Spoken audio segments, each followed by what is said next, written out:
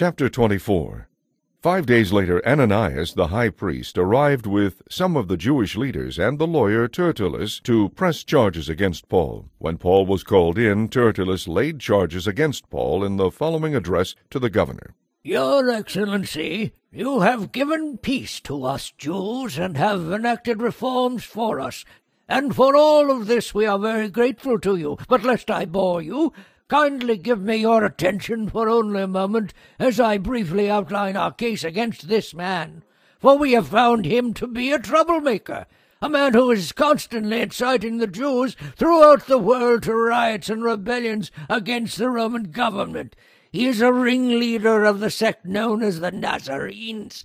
Moreover, he was trying to defile the temple when we arrested him. You can find out the truth of our accusations by examining him yourself. Then the other Jews chimed in, declaring that everything Tertullus said was true. Now it was Paul's turn. The governor motioned for him to rise and speak. Paul said, I know, sir, that you have been a judge of Jewish affairs for many years, and this gives me confidence as I make my defense. You can quickly discover that it was no more than 12 days ago that I arrived in Jerusalem to worship at the temple.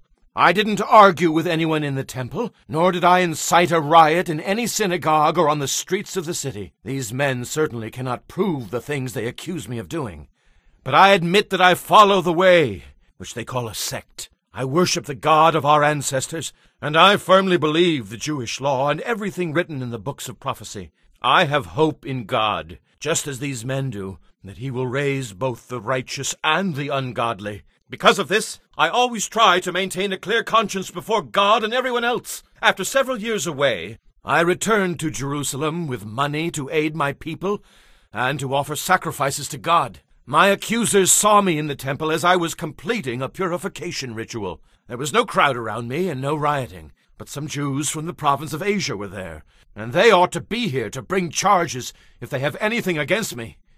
Ask these men here what wrongdoing the Jewish High Council found in me, except for one thing I said when I shouted out, I am on trial before you today because I believe in the resurrection of the dead. Felix, who was quite familiar with the way, adjourned the hearing and said, Wait until Lysias, the garrison commander, arrives, then I will decide the case. He ordered an officer to keep Paul in custody, but to give him some freedom and allow his friends to visit him and take care of his needs.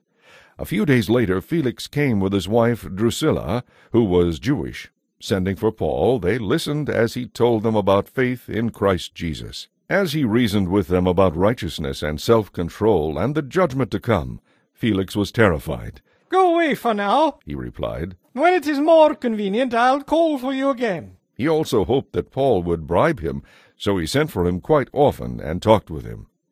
2 years went by in this way. Then Felix was succeeded by Porcius Festus, and because Felix wanted to gain favor with the Jewish leaders, he left Paul in prison.